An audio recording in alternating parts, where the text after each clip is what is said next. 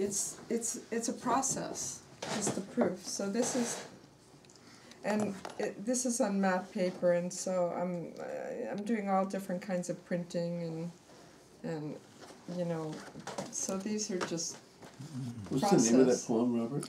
Opening the Seals. Oh, I love that title too. I first called it Orion, and if you look at it, you'll see that on the header it says Orion. It's opening the seals. So, again, this is work in progress, so.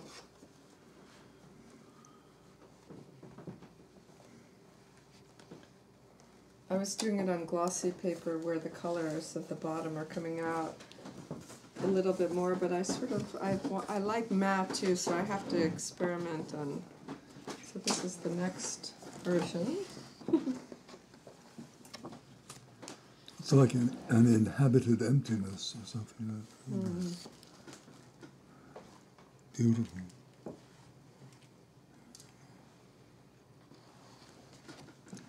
Are you filming? Yeah, I love those. Words lie of another nature. Land is alive. It just says that here. It doesn't say this here.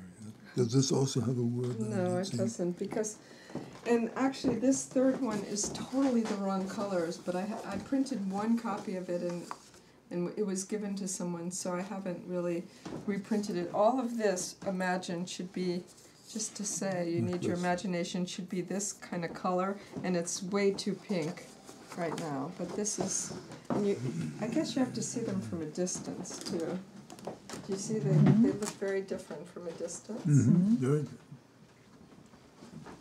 And the like this Egyptian one, Barbara thought looked like birds flying. This one from a distance. Well, I thought it was like birds flying through the sky, but the words. So, bird words. Bird word. So anyway, this is something I'm working on, and so. Now this is written on the print, yes or not? This writing, is that writing on the? It's the all picture? in. Oh, in the. It's three different. Well, it's two different pictures. This is something I've inscribed in the computer on it, but this is another picture. Another picture. So this writing. There are two pictures superimposed on each other.